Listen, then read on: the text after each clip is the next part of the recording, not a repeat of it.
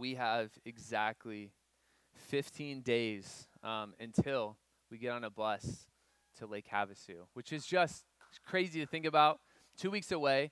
Only Adam's excited, I guess. But going to Havasu every year, it brings me back because as a student, when I was your age, I was going to Lake Havasu for revival myself as a camper. And so anytime I get to go back to that cove, anytime I get to go back to that hotel there on the beach, anytime I get to go to the infinity pool, which that infinity pool was not there when I first started going to revival. It was a recent addition. But anyway, every time I pull up to that property, I start to feel a little bit nostalgic because I was in your shoes. I was getting off the bus and getting my team jerseys. I was getting off the bus and starting to do the chants myself and get involved in the games. And specifically the games at Revival have stayed more or less, stayed pretty much the same over the years. They're kind of the same games, little adaptations here and there.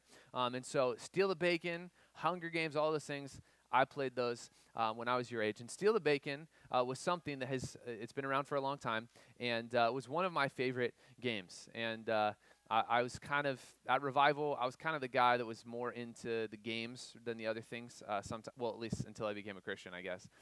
Then that changed a little bit, or a lot bit. But I was into the games. So, sports, I like to play sports. And so not looking at me, you think I'm an athlete, but I like to play it. I'm coordinated. I'm pretty fast in the water. I can run relatively fast. And all the games with balls, I was relatively good at. And so I loved playing the games. And I was pretty good, 7th and 8th grade. I was not that small.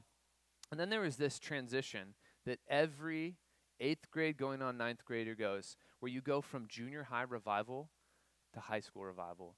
And a lot of things change, okay? So I made it to high school. I don't really remember my exact weight, but I think I had just made it over 100 pounds. But I was like 5'8". So like 100 pounds stretched out into 5'8", like that was just straight skin and bones. And so, again, I was relatively fast. I could swim well, but like not super, super strong. And so anyway, I was going into my freshman year pretty confident. Like, I know these guys are bigger than me. They're probably faster than me. They're probably more muscular than me. But you know what? It's fine. I can beat them. I could do it. And so I go into my freshman year kind of confident. And I will tell you this. We were playing Steal the Bacon. And I'll never forget this moment where I made it out there first. I got a tube. I saw this big guy who was right in front of my cone, and I kind of hit him with the Euro step. I had the tube, and then he missed. I juked him out, so he's like behind me. I get to my cone, and the tube gets stuck on my shoulder, and so like I'm trying to get it off, and like I couldn't get it off.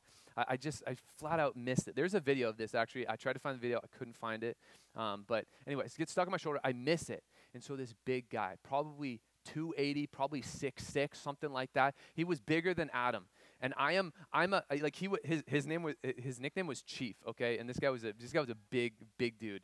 And so he's bigger than Adam. I'm 5'8", maybe 95 pounds. And this guy, he grabs my tube and starts to flip me around like a fish. Like you catch a fish, it's flopping around. Like he's just flying me all over the place, trying to get me off the tube. And I was like, man, this is my tube. Like I almost made it. And this guy, his team was on one side. My cone was right here. I was right here on my cone. The dude when he realized he was not getting me off the tube, he was just like, okay, that's fine. And so he just literally grabs the tube with like one arm, like a bicep curl, and just drags me across the entirety of the beach. And so my skin and bones body in front of everyone on the 100 and probably 50-degree sand just gets dragged, and everyone's like, look at this little kid, like little freshman, like, oh, cute, like just absolutely embarrassed in front of everyone at Revival. And I tell you this story not to freak you now 9th graders out, because I'll just say this, I was there too. We all got to experience it, and so I was right there in your shoes, and so it's okay. But I'm telling you this story because you can, if you'd like to, you can just let go of the tube. Like you don't have to be the laughing stock of the camp because some 6'6", 280-pound football player drags you across the sand. You don't have to experience that. You can let go. Again, this guy was bigger than Adam. Can you imagine Adam like dragging, like bigger than even him? So anyway, you don't have to hang on. Like, you can let go. You can keep your dignity. You don't have to be embarrassed by the girl that you like sitting there watching you get dragged across the beach. Like, you don't have to experience that if you don't want to. You can learn from my humbling experience, and you can avoid that if you want. You don't have to, but if you want to. I think when we learn experiences from other people, we see something bad go on to someone else, a humbling experience for someone else who, again, going in, I was feeling pretty confident. Going in, when they get humbled, you as a bystander, you as someone watching that can say, you know what, I'm going to either learn from that example or I'm just going to do the exact same thing and experience the exact same humbling process. I'd like you guys to open up to Mark chapter 10, where we're going to see a very similar story to that, where we're going to see two of the disciples, James and John, get, frankly, embarrassed in front of the other 10 disciples, and now thousands of years later, in front of you too. And I think this is helpful for us to see. This is what it looks like for you to learn from their example of selfishness and pride to make sure that you don't get humbled the same way that they did.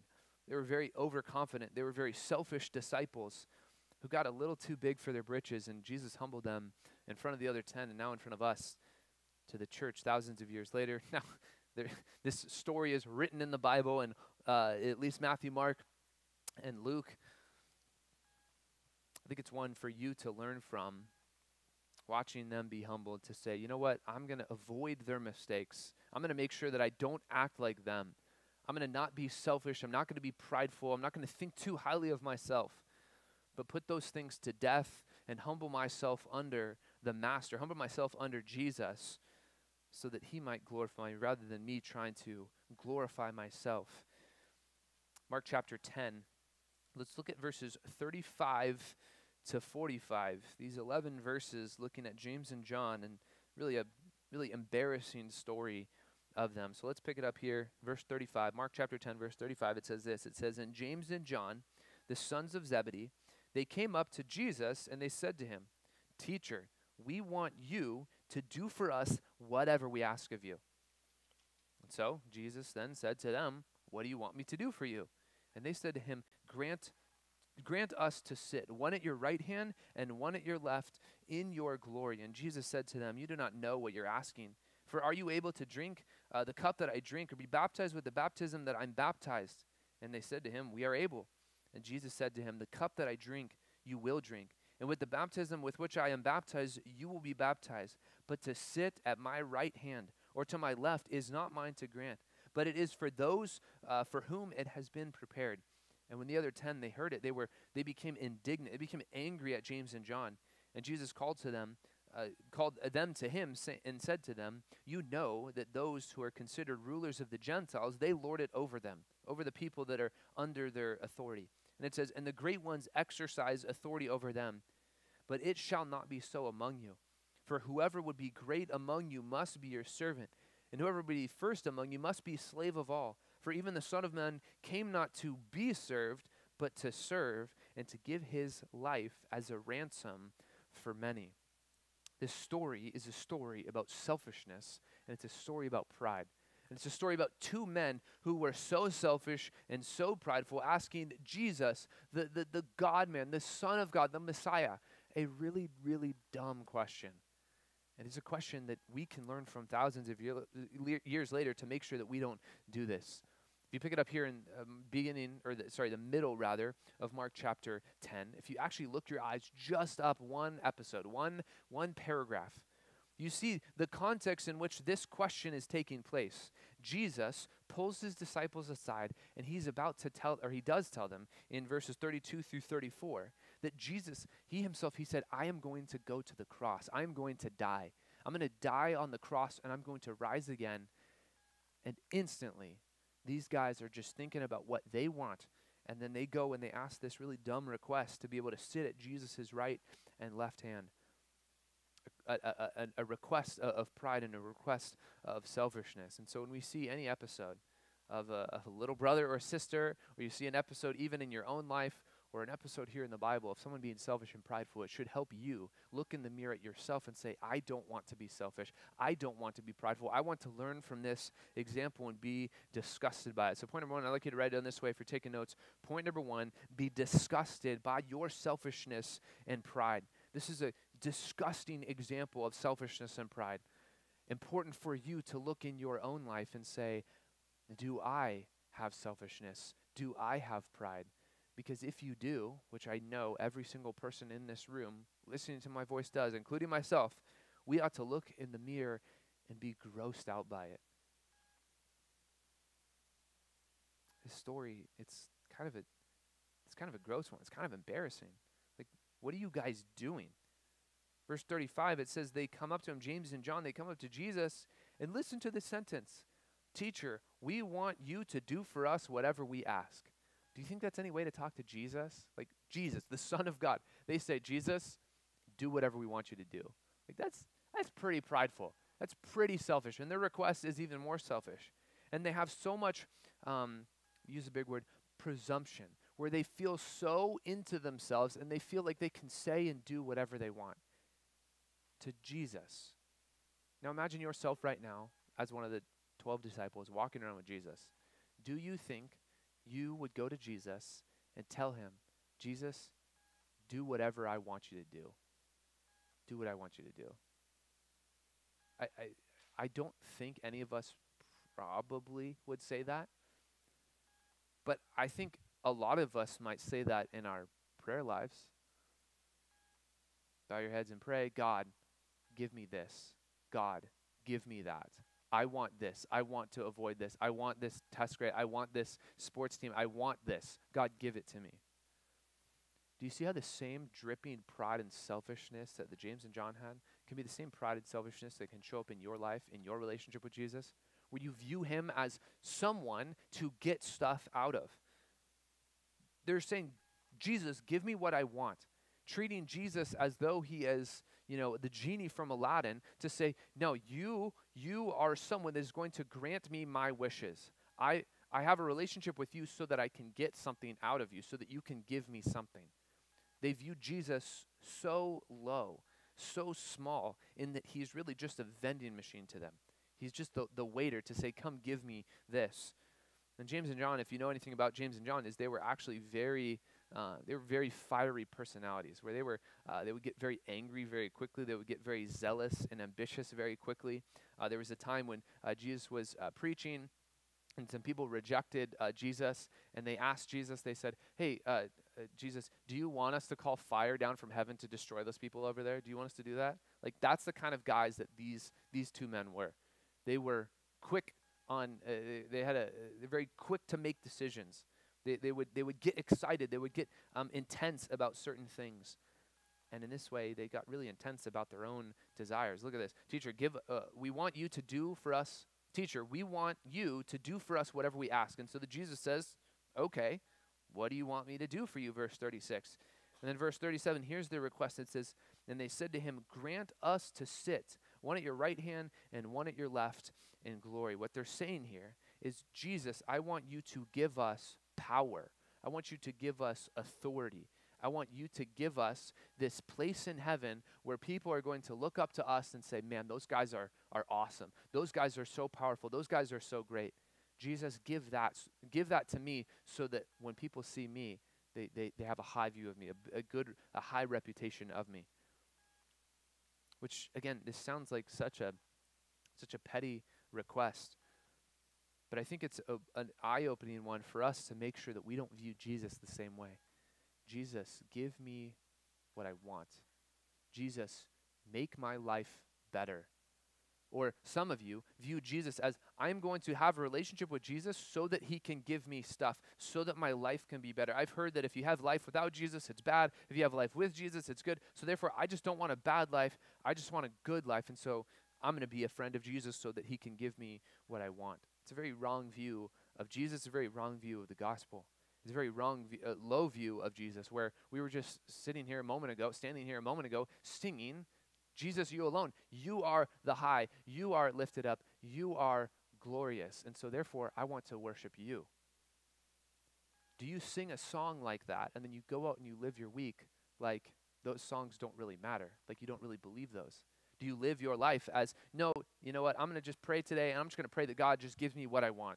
Give me what I want. Give me what I want. Give me authority. Give me power. Give me reputation. Give me stuff. God, just give me stuff.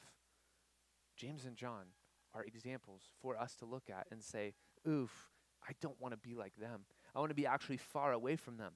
Their request is so self-serving to make their life better, and specifically in glory, that people would come before them as authorities forever and ever. It's a really gross look at the vanity of man's heart. Think about it like this. You see those people that whenever they see a nice like sports car on the side of the road or something like that, they go and they take a picture with it. You have those people on your Instagram, or maybe you know those people, maybe you are those people. Don't be those people, because what are you doing when someone says, "Hey, here's my phone. Can you take a picture of me with this car?" You're gonna post it on your Insta or whatever, and you're gonna post it so that people think it's your car, right? Oh, hey, check out my whip. Like, this is mine. Like, it's such a weird flex because everyone knows that's not your car. Like, everyone knows that's not your car. But someone will say, take a picture of me in front of this car so that all of my followers will look at me and think I'm great. So that all of my followers will look at me and think that I'm rich. So all my followers would think this is my car and I'm an important person. Their request right here of Jesus is, give us something so that everyone else looks at us and thinks that we're important, thinks that we're a big deal. See, Jesus doesn't answer this request. He doesn't answer this request because it's a bad request. It's a selfish request. It's a self-centered request. Write this one down, James chapter 4. James chapter 4, verse 2 and 3. James 4, 2 and 3 says this. It's talking about prayer, talking about asking God of things, and it says, you want things, but you don't have them, and so you go do bad things like murder. You covet other people's stuff, and you can't get it, you can't obtain it, so instead you just fight and quarrel with each other. You've got desires that are unmet, is the idea. It says, you do not have because you do not ask. And when you ask, referring to prayer, when you ask, you do not receive because you ask wrongly to spend it on your own passions. What these two verses are saying here is that everyone in this room has desires, selfish desires.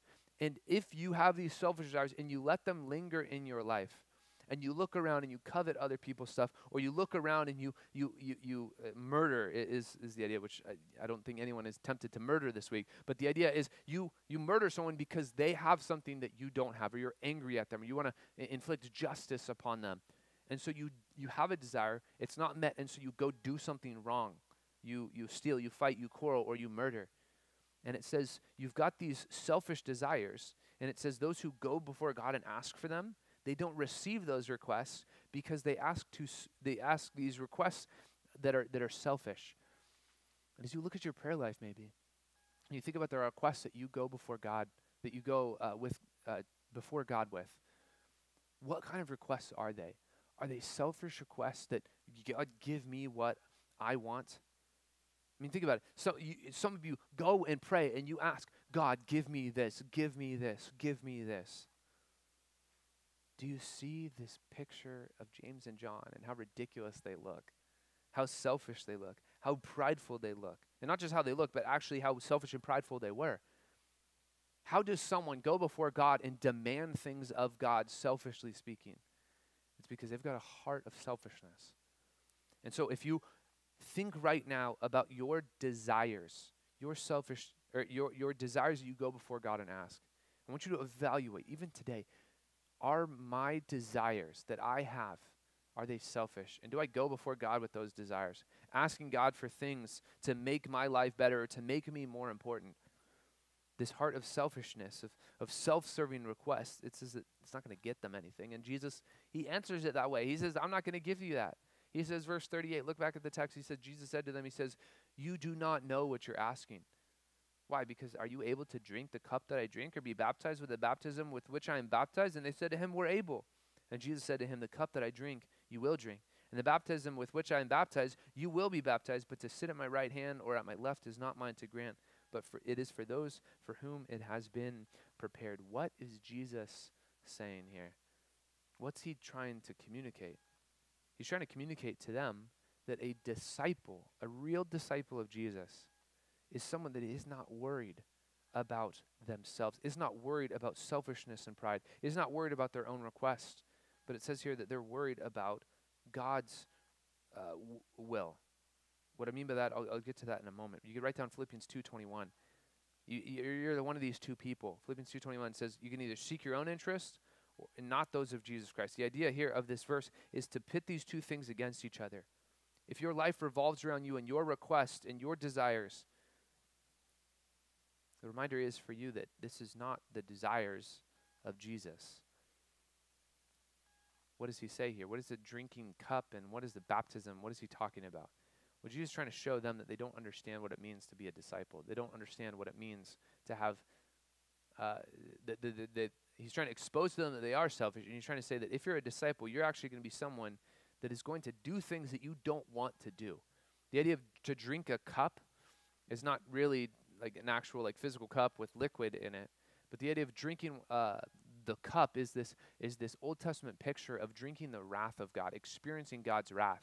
And to be baptized here is not the baptism that we just experienced over there in the other room. If you were there in first service and heard these people get baptized. The idea of putting drinking the cup and baptism, those two things together, is this idea of suffering. That drinking God's wrath and being baptized is the idea of being immersed, being overcome with it. And so really what Jesus is trying to communicate here, he's trying to say, you will suffer and you will die just like me. Are you able are you willing to be able to die and to suffer alongside of me? If you know anything about the disciples, once Jesus leaves, they go out and they preach the gospel, and then they go out and they do die. James was actually one of the first of the disciples to die, and John was the last disciple to die. He was exiled onto the island of Patmos, and he writes Revelation there later in the first century. But James was one of the first people to be executed.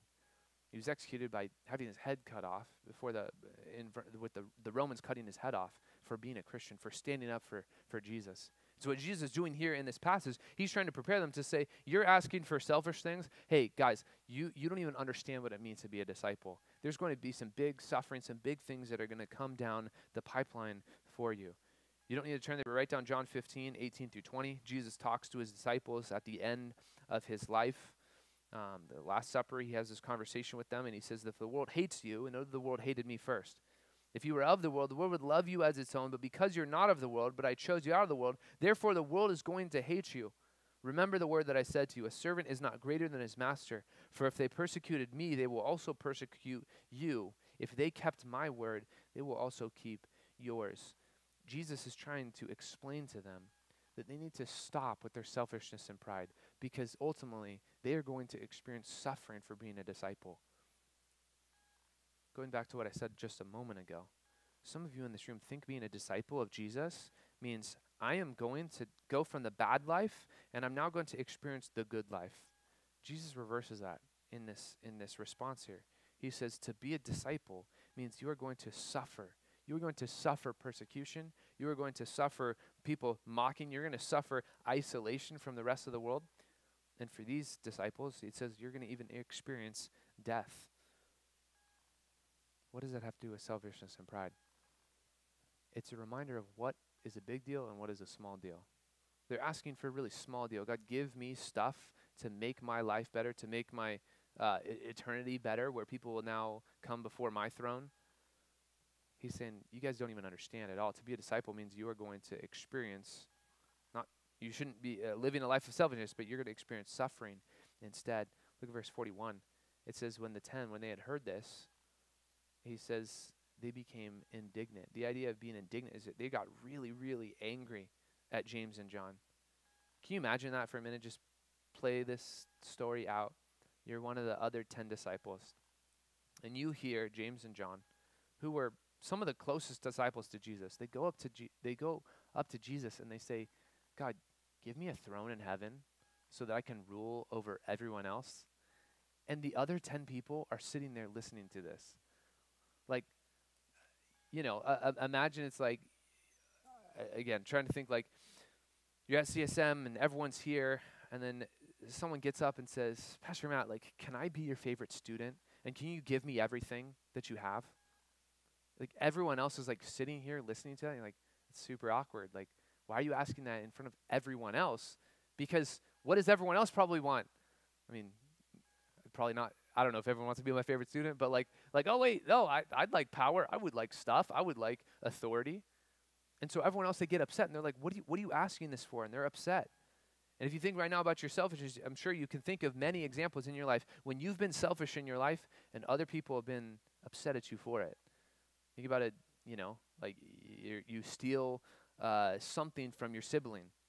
It's just you're 5 years old, you steal a toy from your sibling. Then all of the other siblings are mad at you because you stole their toy, because you are being selfish, you are being prideful. Other people will come against you if you're being selfish and prideful. But I want you to see this in verse 42, Jesus' response. He pulls them all together, all 12 of them, and he says this, because he understands that everyone's mad at one another, and he says, verse 42, he says, Jesus called them to him, and he said to them this. He says, you know that those who are considered rulers of the Gentiles, they lord it over them, and their great ones exercise authority over them, but it shall not be so among you. What Jesus does here is he says, you guys, talking about your selfishness, talking about your pride, I want you to first take a look at the rest of the world and how they treat leadership and how they treat authority and how they treat power. It says that the Gentiles, when they get power, the rulers of the Gentiles, look at this verb here. This is one word in the Greek, lord it over them.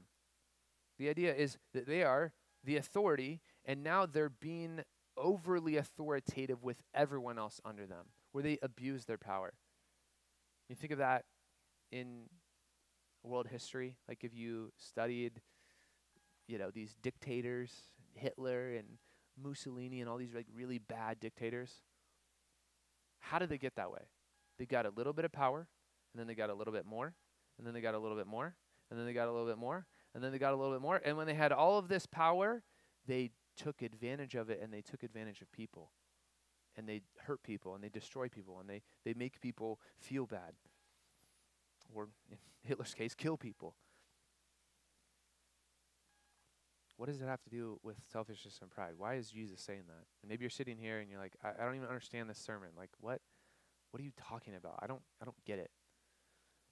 What Jesus does here is he says, look out at the world. Look how selfish and prideful they are. And he says, you, disciple, you, person that call yourself a Christian, don't be like them. Do I have to explain to you at school? Do I have to explain how selfish people are at school? Do I have to explain to you how prideful the people in your class are? Probably not. You probably see it every single day, and it's gross to you. When you see that, when you see your friends be that way and be selfish and prideful, you, if you're calling yourself a disciple, should say, that is the exact opposite of what my master calls me to do. I need to be as far different from those people as I possibly can. Listen to the way that Paul describes the end of the world, describes people of this world. He says this, 2 Timothy 3. 2 Timothy 3, 1-4, he describes all these different sins that the people of the world will do. And all of these sins are examples of selfishness and pride. I highlighted the ones that have something to do with selfishness or something to do with pride. It says, but understand this, in the last days there will come times of difficulty. People will be lovers of self. That's prideful and selfish. Lovers of money. That's pretty selfish. Proud. That's prideful. Arrogant. That's prideful. Abusive. That's prideful and selfish. Disobedient to parents. That's prideful and selfish. Ungrateful, unholy, heartless, unappeasable, slanderous, without self-control, brutal, not loving good, treacherous, reckless, swollen with conceit, lovers of pleasure rather than lovers of God, having the appearance of godliness but denying its power. And listen to the punchline here that Paul gives to Timothy in 2 Timothy chapter 3. He says, avoid such people. Be different from them. Separate yourself from them because they are not what God calls you to do as a disciple. Important question for me to ask you this morning. Does your life look like the world? Do you act like your friends at school? Do you look any different? Do you act any different? Do you think any different? Are you any more humble than them? Are you any more selfless than them? Don't you dare call yourself a Christian, but you look exactly like all of your friends at school. Because guess what? You're not. You're not a disciple. Disciples look distinct. Disciples look different. Disciples look holy and set apart from the rest of the world. If you look like the world, you are not a disciple. He says that's what the Gentiles do. They lord it over them. And he says this, verse 43, but it shall not be so among you. You have to be different. And so instead of pride and selfishness, You got to be humble and serve other people. Whoever will be great among you must be your servant. Whoever will be first among you must be a slave of all. For the Son of Man came not to be served, but to serve and to give his life as a ransom for many. Point number 2, write it down this way. Adopt the humble mindset of a disciple. Adopt the humble mindset of a disciple. Jesus corrects a thirst for power and a thirst for stuff. And he says, no, a disciple is someone that is going to be humble. Is going to humbly serve other people.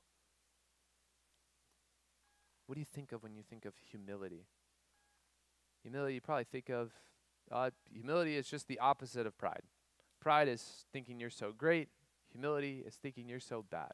These two things are just the opposite of each other. We looked at this, actually this slide actually might look familiar to, is back when we were studying Ephesians in the beginning of chapter 5, when it talks about us being humble, having humility. We talked about it this way. Does humility, biblical humility, is it for you to just think, well, I'm the worst. I'm the worst person. I'm the dumbest person. I'm the ugliest person. I'm just the worst person. And so therefore, to be humble is to just have a really low view of myself. That's not what biblical humility is. Biblical humility is actually the opposite. Instead of focusing on yourself and how low and terrible you are, it's actually for you to just preoccupy your attention and thoughts with everyone else. Real biblical humility is looking at everyone else, not at myself. To say, oh, I'm the worst, is you looking at yourself. And so pride and selfishness, those come to die where humility comes in. Humility says, what about other people? It starts with this mindset. It starts with thinking this way. And this humble mindset is one that you need to have to become a disciple. It's also the humble mindset that you need to have now as a disciple. I won't spend too much time on it, but we talked about this way back, what was that, 3 weeks ago, the last time I was preaching here, of when Jesus called his first couple disciples, where they left everything and they followed Jesus. And so, therefore, a disciple is someone that understands that he is under his master and he must respond. He must obey his master. And so, subpoint A read it this way: take your orders from the master. Take orders from the master. This is the first way to have a humble mindset: is you are not in charge anymore. You are not the boss anymore. But now you're taking your orders from the master. How can you be selfish? How can you be prideful if you truly thought every single day, you know what? I am submitting my life to God. It's really hard to be selfish that way. You can be selfish if you're in charge, but you can't be selfish if you're not in charge. If you're at the bottom of the totem pole, if you're the one taking orders from the master. And again, it starts with this mindset. You write down Romans 12:3. It says, for by the grace that was given to me, I say to everyone among you, not to think of himself more highly than he ought to, but to think with sober judgment. The idea here is that you must not think of yourself as more important than you really are, because the Bible says you are a disciple. You are under your master, submitting yourself to him. And we don't have time to turn there, but you can write down what we looked at a couple weeks ago in Mark chapter 1. Mark 1, verses 16 through 20. That was when he called Peter and Andrew, two brothers. And then if you remember that story, he also calls the sons of Zebedee, James and John. The same James and John that we have in our passage. 10 chapters later, they're asking, Jesus, give me power. Jesus, give me authority. But do you remember what Mark 1 said? Jesus says, hey guys, follow me. And it says they just dropped their nets. They left everything. It says they even left their dad in the boat and they said, peace out, Dad. I'm going to go follow this guy now. That's humility. That's saying, I'm not the boss anymore. You're the boss. In our passage, they've forgotten that. They think that they're the boss and they can tell Jesus what to do. We've got to be humble every single day. James 4:6 says, but he gives more grace. Therefore, it says, God opposes the proud but gives grace to the humble. And then in James 4:10, he says, humble yourselves before the Lord and he will exalt you. James 4:6 and James 4:10. You must be humble, viewing yourself under God. That is something that you can wake up every single day and you can think about. When your alarm clock goes off, and again, summer, it looks a little different, your schedules and everything. When your alarm clock goes off, what are you thinking about? Your mindset every single day when you wake up in the morning, To say, how can I humbly submit myself to God? Genuinely, what if you thought about that tomorrow morning when you woke up? The alarm goes off and you think, how can I humbly submit to God today? What if that was actually what you thought about in the morning? Do you think that that would change your attitude? Do you think that would change your selfishness? Do you think that would change your pride? I think it absolutely would, because it reminds you that you're not in charge anymore. God is. The master is. And your job is now to submit to him.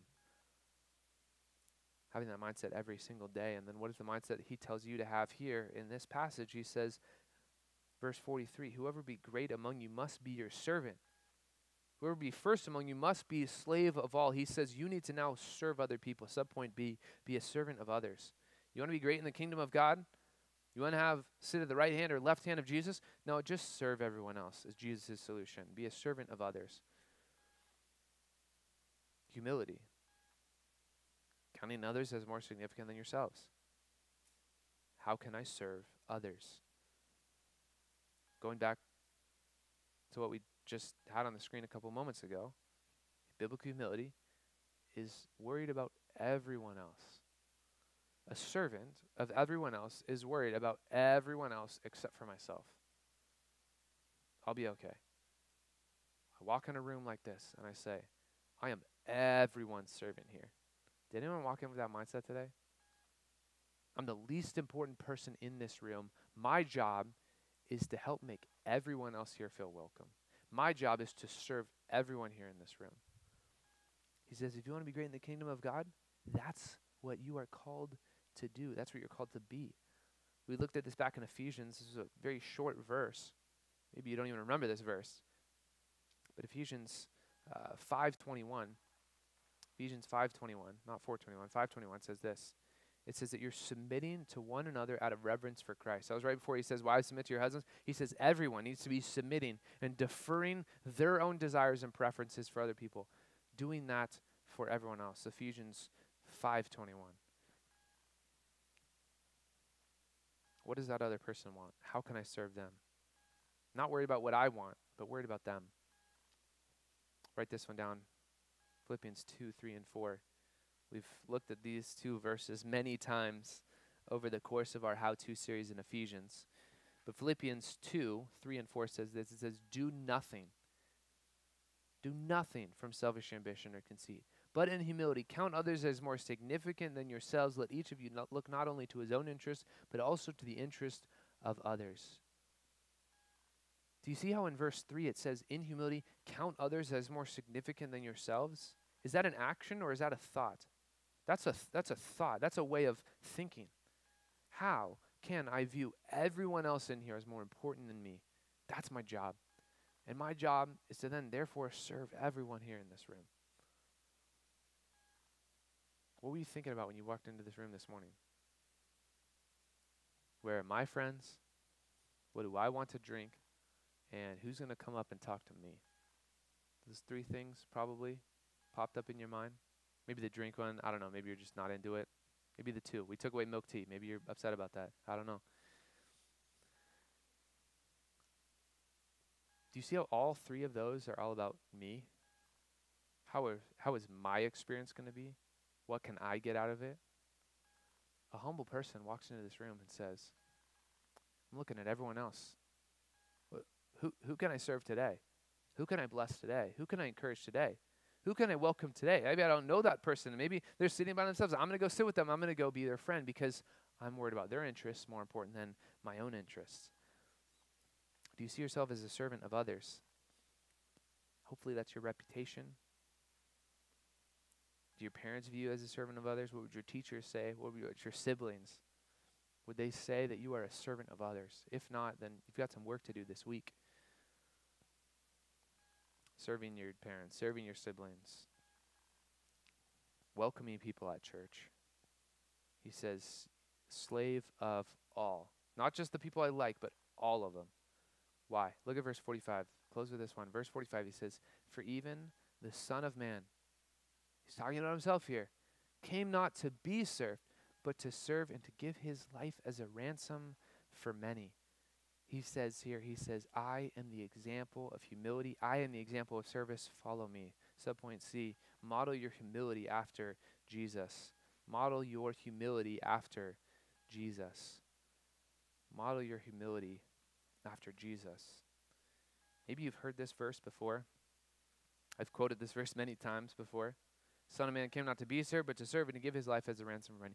The context of this statement, of what Jesus came to do, is in the context of you being humble, of you being selfless. And he says, I'm the example of that. Look at the way that I've done it. You can go do the exact same thing. I'd like you to turn over a couple pages to the right to Philippians chapter 2. I just looked at verses 3 and 4, but I want you to see Philippians chapter 2, verses 5 to 8 with me.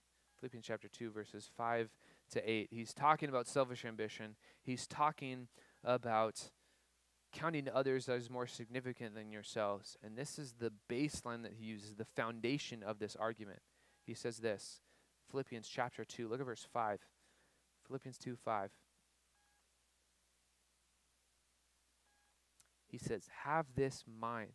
Think this way is what he's saying. Have this mind among yourselves, which is yours in Christ Jesus, who though he was in the form of God, did not count equality with God a thing to be grasped, but Jesus, he emptied himself, going from heaven, taking the form of a servant, being born in the likeness of men, being found in human form, he humbled himself by becoming obedient to the point of death, even death on a cross. What did Jesus come to do? He came to give up his own life. Who was he before he came to planet Earth? He was reigning in heaven as the second member of the Trinity, as the Son of God. And it says he let that go. He did not count it a thing to be grasped, which means he said, instead of holding it, I'm just going to let it go. I'm going to empty myself, and I'm going to take the form of a human being, of a servant.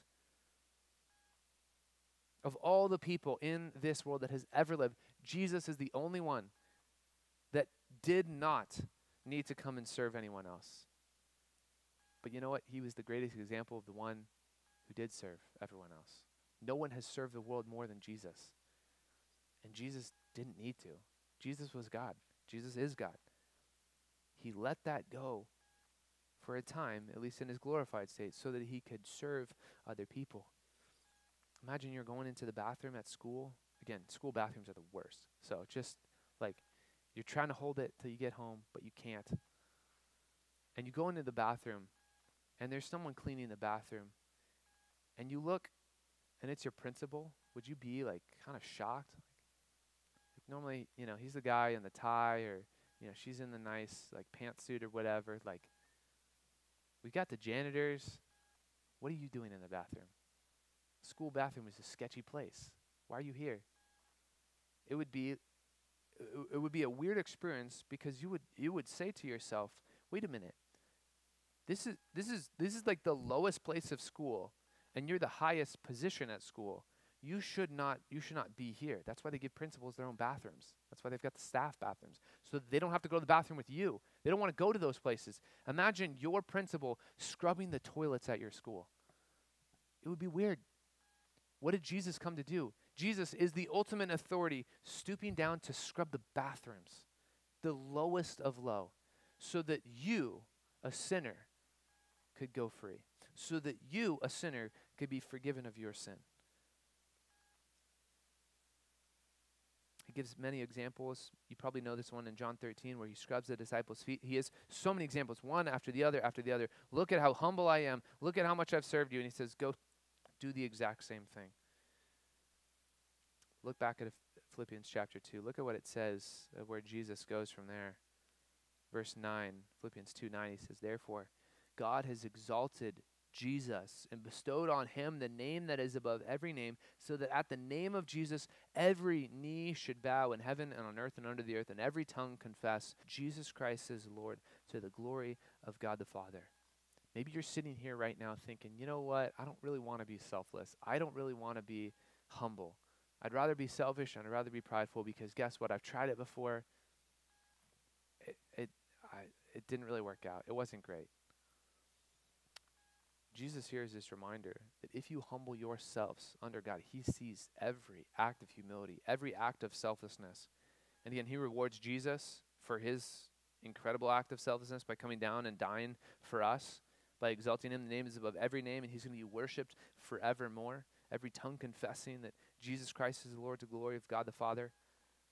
Jesus is glorified and rewarded for his sacrifice. You will be too. Every act of selflessness that you do this week, and you feel convicted right now in the sermon, you're like, I'm going to go be less selfish this week. If you do so, God will reward it. God sees every act of selflessness, every act of humility, every thought even too. It's good for us to reflect on this because we're a bunch of selfish, prideful people. We got it passed down from Adam and Eve. They were pretty selfish. They were pretty prideful. They took a bite of that fruit, and now we're all selfish and prideful. So because of that, we now have Jesus, who is living inside of us, changing us day by day to look more like himself, to be more faithful disciples, more selfless, and more humble disciples. So I hope this week you walk as a disciple, as you walk as a real disciple, someone that is putting off the flesh, putting on righteousness, putting off pride, putting on humility, putting off selfishness, and putting on selflessness, because that's what he's called us to be, to not be like James and John, to learn from their example and to be different. So let's bow our heads and pray right now, and we'll go out. Small groups this week are back. Talk more about it on Wednesday night. Let's bow our heads and pray. God, we do thank you for this reminder here, this gross, embarrassing reminder of James and John asking for something really stupid, for pride and for selfish, self-serving reasons to be glorified and to be worshipped in heaven. And God, I do pray for every student in this room to take very seriously their selfishness, take very seriously their pride, and to say it is a big deal because it is sin against you, and that's not what you've called us to do. You've called us to be selfless and humble disciples, submitting ourselves to the Master each and every day, every thought, every action, every conversation. But God, also that you've called us now to be a servant of other people. So I do pray, God, that every student in this room would take seriously their call to be a servant of others, that we would be a room full of slaves of all, worried more about what other people need and meeting their desires more than our own. So God, thank you so much for this reminder. We pray that we would be less selfish, less prideful, more selfless, and more humble this week. I pray these things in Jesus' name. Amen.